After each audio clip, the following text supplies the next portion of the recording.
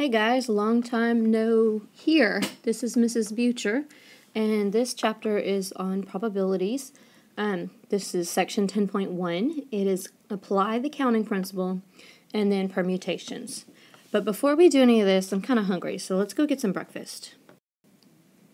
Alright, so I'm down at a coffee stand here. They don't have a very good selection, but they do have donuts and muffins and bagels. And I'd like to get a drink too, but all they have is plain coffee and orange juice. So, of these 3 foods and these 2 drinks, how many different combinations of breakfast could I have? Okay, now one way to figure this out would be to make a tree diagram, and you can do this by writing the words, or I'm going to do it with the pictures, but we could make a diagram of all the combinations that we could have. For example, if I bought a donut, I could have a coffee with it, or I could have juice. If I bought a muffin, I could have coffee with it, or I could have juice, or I could buy a bagel and a cup of coffee, or a bagel and some juice. So here are all our combinations of breakfast. If you count them up, there's 1, 2, 3, 4, 5, 6. There are 6 things I could have for breakfast this morning if I can have 1 food and 1 drink. So now here is my little way of seeing if you're actually watching this video. In your notes, and even if you printed them and then you're watching the video, you need to write down that Mrs. Butcher wants a bagel and coffee for breakfast. Alright? So now if you don't have bagel and coffee written down in your notes, I know you just copied these from somebody else or you printed them out and didn't watch the video, which isn't going to do you any good because my printed notes are just not anywhere near as great as my speaking notes. Alright, so now it's lunchtime. You're going to buy pizza. You have a choice of 3 crusts, 4 cheeses, 5 meat toppings, and 8 vegetable toppings. And they have a special deal where you choose one of each of those things. How many pizzas with one of each could you choose? So I could make a big tree diagram with this, with all the 3 crusts, 4 cheeses, 5 meats, and 8 vegetables. But that would take forever, and it would be huge. It would be just a gigantic pain. So instead of doing that, we're going to use the fundamental counting principle. And that says, if one event can occur in m ways, and another event can occur in n ways, then the number of ways that both events could occur is m times n. And if we have 3 or more events, it's still the same thing. It can be extended. For example, if you have 3 events that occur in m, n, and p ways, then the number of ways that all 3 could occur would be m times n times p. So I've got my pizza. I've got 3 options for crusts. I have 4 options for meats. Cheeses. I have 5 options for meats. And I have 8 vegetable options. So if I took each of those and multiplied them all together, then I would get 480. And that's how many different pizzas I could have, 480 pizzas. So that's the 480 different types of pizzas that I could make out of those choices. And like, what if we said, okay, well, take the crust out of the equation. We don't get a choice in the crust. Then you would just take out the 3 and just multiply the 4 times the 5 times the 8. If that crust wasn't an option, then we'd only have 160 different pizzas. Say no crust option. But it's pretty simple. You just take the different combinations and you multiply them together. Alright, so a small town, has telephone numbers that all begin with 329, followed by 4 digits. How many different phone numbers are possible if A, the numbers could be repeated, like 5555, or B, the numbers cannot be repeated? So if you look on my little diagram here, my phone, there are 10 different options for each digit. 1, 2, 3, 4, 5, 6, 7, 8, 9, and 0. So we've got 10 choices per digit. We have 4 digits to fill in. So what we're going to do is we have 10 choices for the first one, times 10 choices for the second one, times 10 choices for the third one, times 10 choices for the fourth one. When we do 10 times 10 times 10 times 10, which is the same thing as 10 to the fourth, that gives you 10,000 different phone numbers. Which is good to know if you work for the phone company. Now, if the numbers cannot be repeated, that changes things. Because you have 10 choices for your first digit, but if you can't repeat, you can't use that number again. So for your second digit, you have 9 choices. And then you've used 2, so now you only have 8 choices for your third digit. And you only have 7 choices for your fourth one. So what that means is we're going to multiply 10 times 9 times 8 times 7.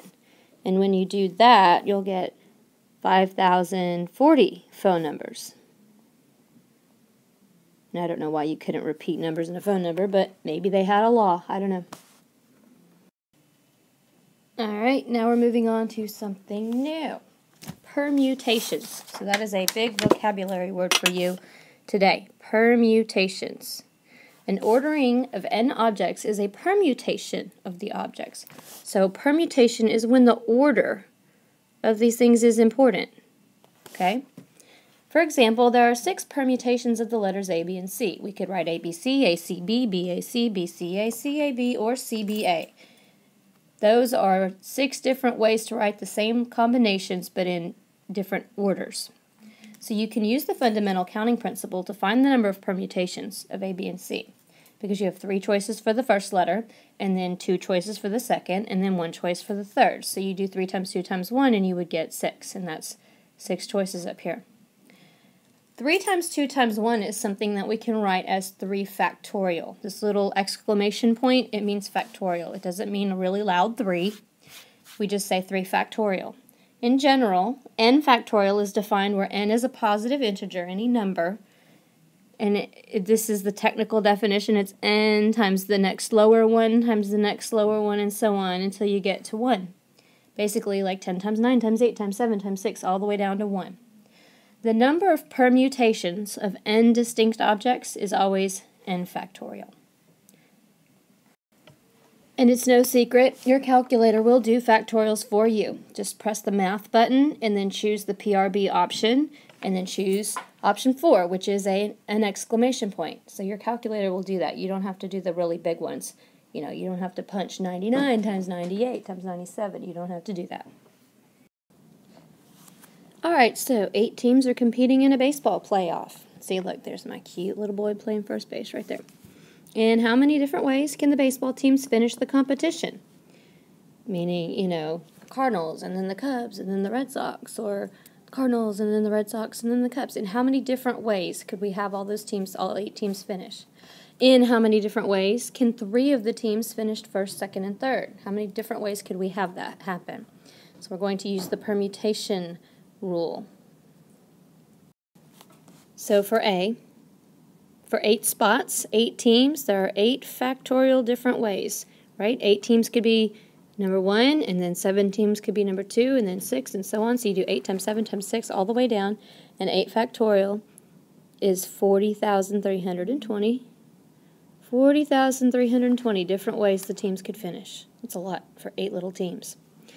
And then B, how many different ways could 3 of the teams finish first, second, and third? So first place could be 8 of the teams, right? Second place could be 7 of the teams because one of them's already gotten first. And then third place could be 6 of the teams. So we just do 8 times 7 times 6. There are 336 different possible combinations for first, second, and third place.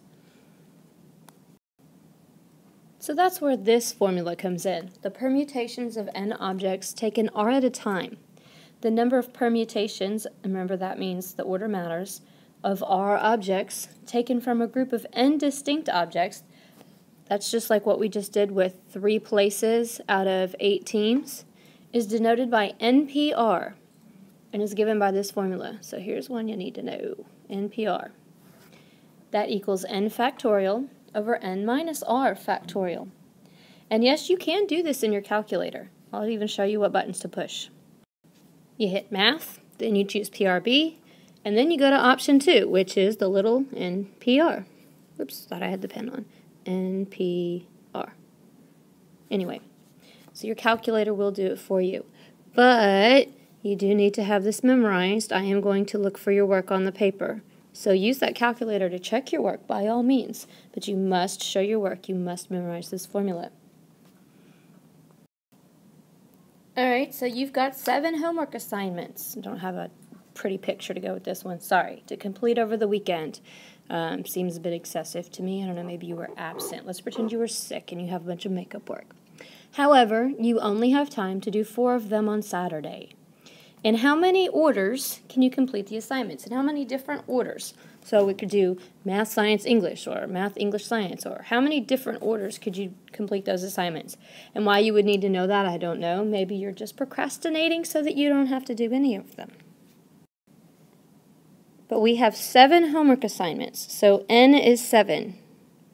7 objects.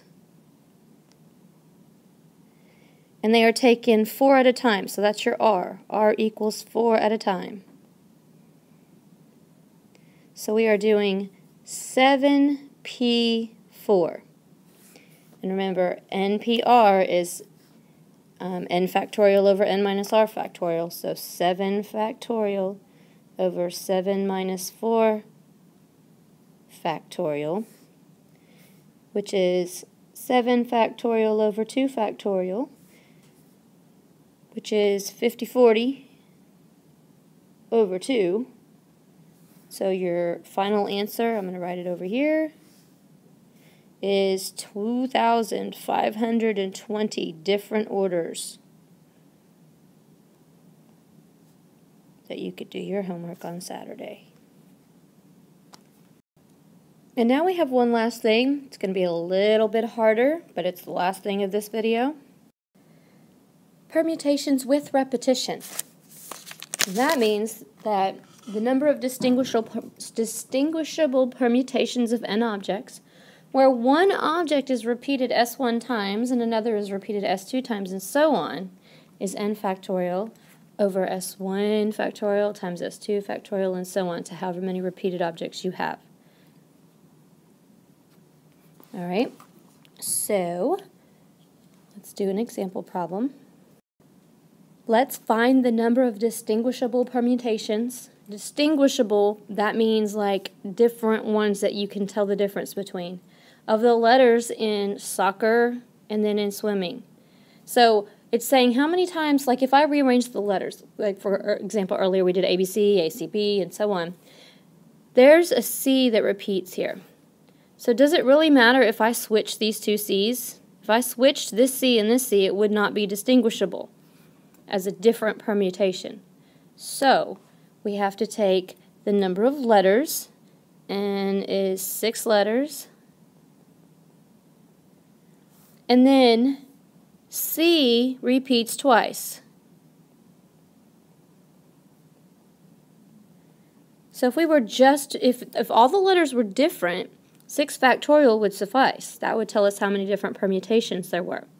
But since C repeats twice, we have to put over 2 factorial. And so we've got 720 over 2. And it's gone. Sorry, 720 over 2, which gives us 360. So if they were all different letters, it would have been 720 different ways. But since the C repeats, we have to divide that by 2. So it's only 360 different ways because we can't distinguish one C from the other. Now for swimming, same thing. Our N is going to be, there are 8 letters in swimming. However, the M is in there twice. So that means that little s1 is 2. And the I, see the I right there and right there? I is also in there twice. So S2 is also 2. Like if I had a letter in there 3 times, that number would be 3 instead of 2. So to solve this one, I'm going to have to do 8 factorial on top. And then on the bottom, I do 2 factorial times another 2 factorial. So 8 factorial is 40,320 And then 2 factorial is 2, so 2 times 2. Basically, we're dividing it by 4, and we get 10,080. So it's a fourth of what it would have been had they all been different letters, because 2 of them repeat twice. And that is it for this long, difficult video. And I thank you all for watching, and I'll see you tomorrow.